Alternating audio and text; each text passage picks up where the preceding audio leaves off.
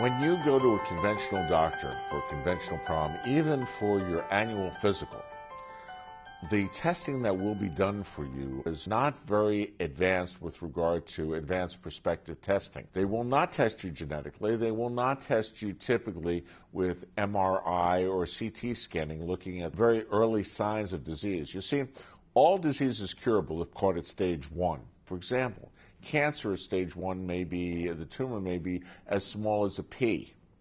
But if you wait till stage 3, when a tumor is the size of a golf ball or a grapefruit, then it's very hard to cure that disease. The disease has had a chance to establish itself within you, and it's going to very probably kill you.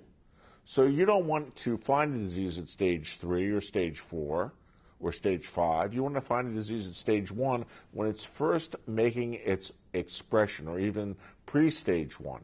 And that's what anti-aging medicine focuses on. It focuses on the very early detection and prevention of disease. Because even cancer is 95 to 100% curable if caught at stage 1. It falls drastically after that stage. Now, cancers take years to develop within the body. So why aren't we looking for those cancers at every stage of every person's life?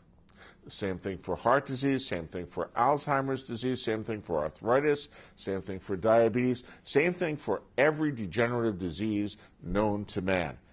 My advice, go to an anti-aging practitioner, someone who's board certified and fellowship trained by the American Academy of Anti-Aging Medicine, and go through that intensive, advanced, scientific testing. Isn't it a very wise expenditure of funds to find out metabolically what is in your future by testing for today? I think so. And that's the position of the American Academy of Anti-Aging Medicine.